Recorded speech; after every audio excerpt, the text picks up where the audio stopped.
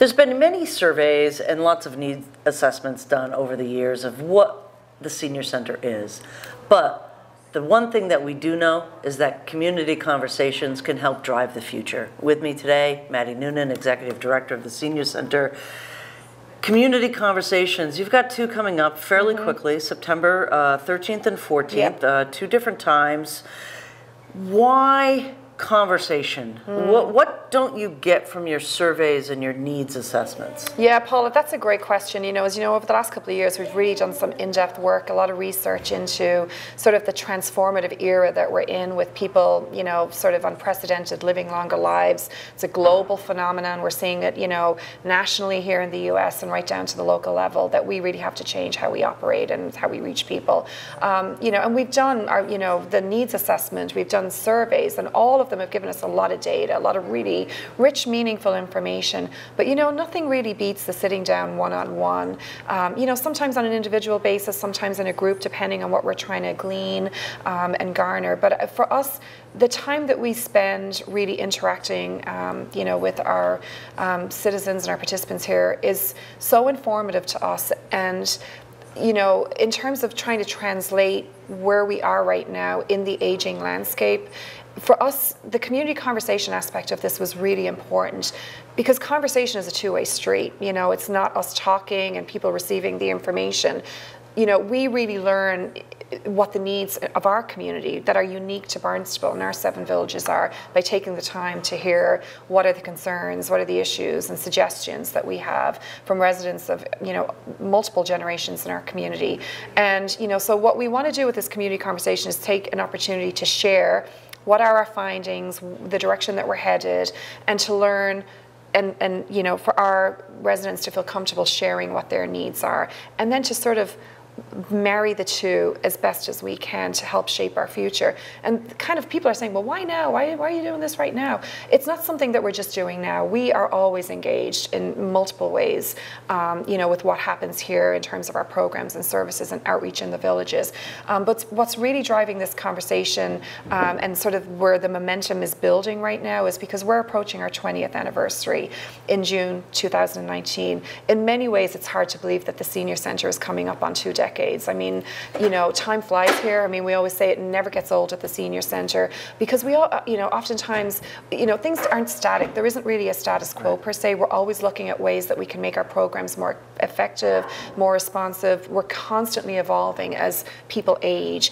But what we've seen, and I think what's really, sort of the catalyst for having this conversation, is the aging of the baby boomer generation. 76 million baby boomers. It's like the biggest generation that this country has ever seen. The oldest baby boomers are now in their, sort of approaching 72. They're getting close to what would be the traditional age of a senior centre participant around the country. 75 is kind of used as the average age. And so as we're looking at the baby boomers, well, you talk about any baby boomer, they don't want to be labeled, they don't want to be stereotyped, they are extremely active and engaged, and they're aging on their terms, not on our terms. And so for us, it's kind of forced us to have to really listen to them and be mindful that for senior centres to stay relevant and not to become, relics of the past, we have to be open and understanding to a different way of reaching and connecting, and, it really is a transformative phase in senior centres across the country. And so we don't look at that as a challenge, we look at that as an opportunity, because in truth, our senior centre is not fixed on one generation. For the last 12 years, when we had gone through a rebranding effort, a little bit before my time when I came on board, there had been conversations back at that time about changing the name of the facility, because again, the baby boomers at that time were turning 60, which was sort of, the defined age of an older person. You ask any 60-year-old, what do they say? 60's the new 40. 60 isn't old anymore. People are living long lives. And so for us, we felt it was important. Back then, the decision all kind of came back to keep it as is, keep it as a senior centre, but we'll be open to change in the future. But we will add into our logo programs and services for the 50-plus community. We haven't had a lot of 50-somethings coming in our doors. We know why, because a lot of them are working, they're raising families, you know, they don't have a lot of time during the day when our, you know, traditional hours of operation. But a lot of it also is the barrier of the name senior centre. So it's forcing us to have a conversation. You know, do we stay with the senior centre, or do we open our mindsets to maybe changing our name? There's a national conversation that's happened. A report was done about 2-3 years ago.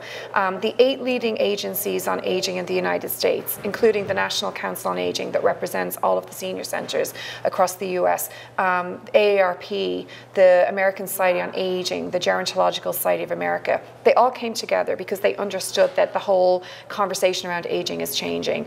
And they commissioned a study using a group called the Frameworks Institute.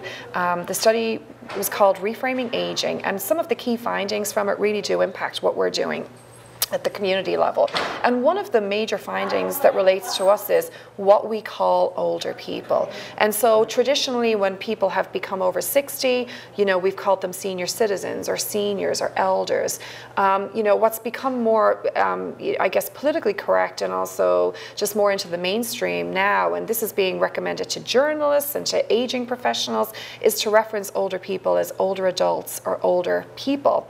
Because when you ask somebody what they want to be called, they just say, I want to be called by my name. I don't want to be labeled. And we're trying to be understanding and cognizant of that. So in a very, you know, deliberate way, we've been trying to minimize, because that was the recommendation, is limit the use of senior or elder, because they denote people of diminished capacity. So the Frameworks Institute did a lot of really in-depth work across the country on this. And so what they're recommending is that we increase the use of older adult or older person and limit use of senior citizen or elder.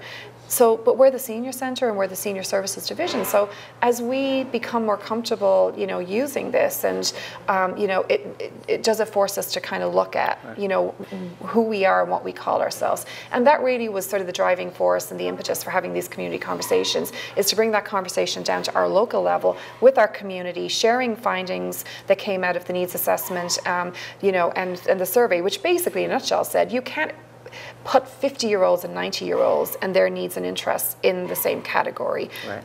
And so that's the conversation that we want to have, is to engage with people of multiple generations. As a 50-plus centre, we're serving 3 generations. And we wanted to bring those generations together and talk about how we can meet everybody's needs, and make everybody feel like that this is a facility where they can come, not just within the 4 walls here, but in the broader community in Barnstable, how we can help everybody age optimally. And, you know, so it's very exciting. We're actually going to be working with a consultant who's going to come in. We want this to be a very interactive, participative process.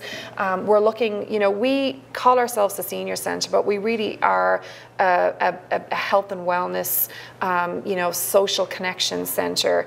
We're trying to frame this from the mindset that there are 7 dimensions of wellness. And we want to look at everything that we do, our core programs, from each one of those dimensions. So it's talking about physical wellness and social wellness and spiritual wellness, environmental wellness, occupational wellness. So we want to look at all of those frames and talk about what we're doing currently and how we can grow in each of those dimensions to make sure that we're meeting the needs of multiple generations. Right. So these 2 sessions, the first one's going to be September, I believe, 13th yeah. at 6 p.m. And then the second one will be that Friday, yeah. September 14th at 10 a.m. Yeah. These are facilitated conversations. This isn't just somebody coming into your great room and putting up a hand and say, this is my suggestion. Mm-hmm. The facilitation of these types of conversations really do pull out some of the best ideas.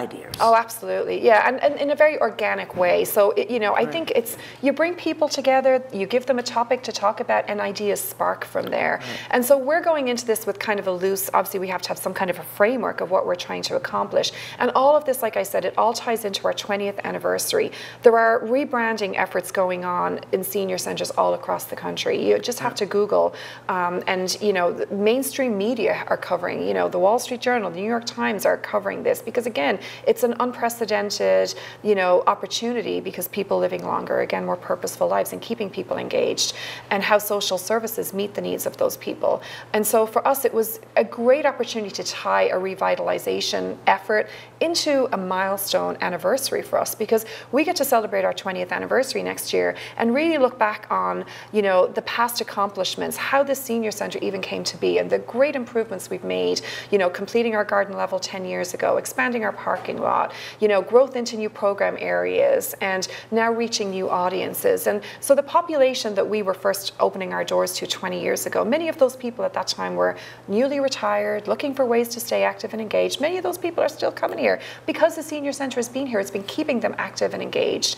But now what we're seeing is, you know, 20 years is another generation. So now we have that new generation that we're trying to connect with and appeal to. But also we want to be very sensitive to the current participants. So we're very mindful of the people that have been participating here over the years, but we're also, you know, very open to looking at, you know, new ways to reach. And you know, one of the things that we've learned through the programs that we offer here, when we do our intergenerational programming with high school students, you know, and when we bring, you know, different generations together, it can only result in a beneficial purpose. Connecting people together gives them a whole sense of the lifespan and why it's so important for younger people to connect with older people. Oftentimes older people that retired here don't have family close by, and when they maybe need a little extra support in life, isn't it nice to have a younger friend that you can call on to kind of help, you know, and look out for you? And so we want to really just take advantage of the fact that we have this beautiful facility that is the envy of so many communities, not just regionally but across the state. You know, that we want to make sure that we're utilizing it, you know, to its maximum potential. And that we're providing programs that really are needed. And I have to say, it's one of the things that makes me the most proud to have such a staff, that our staff don't want to do the same old. You know, we kind of have this joke in here that it's, you know, it never gets old at the senior centre, and it really is true. So many people, when they walk in here for the first time, go, wow, we never realized there was so much energy and excitement. There are so many misconceptions about what a senior centre is and how it fits into our community.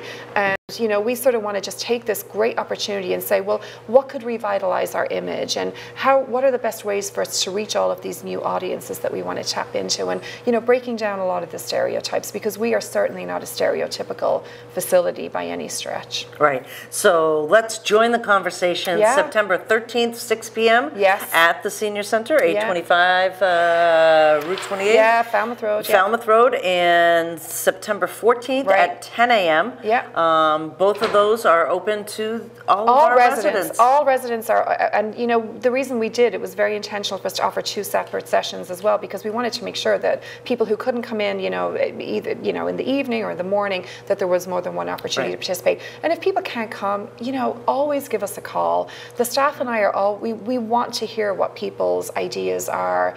You know, we're having a really exciting, this has been a time of just great energy. We really feel the momentum is building. You know, and for us, just always taking the time, whether it's, you know, 5 minutes, you know, 20 minutes, whatever time, if people want to connect us through email, come in person, we're learning so much through this process that's it's only going to end up making the senior centre bigger and better, which is what we're always striving to be. And you're right, people are thriving here. We hear that. We hear the stories about how the senior centre is, you know, helping people make new connections. When people retire to Barnstable and they don't really have roots in the community, they come in and they volunteer here. They come in and they participate in activities, you know, and those are always the kind of really gratifying, heartwarming, you know, when we look at the reason that why we exist in over 20 years, all of the richness that we've brought into people's lives, I think it's a great testament to the vitality, you know, that exudes here. Excellent. Come be part of the conversation. Yep. September 13th and 14th at the Barnstable Senior Center. We're looking forward to what you have to say.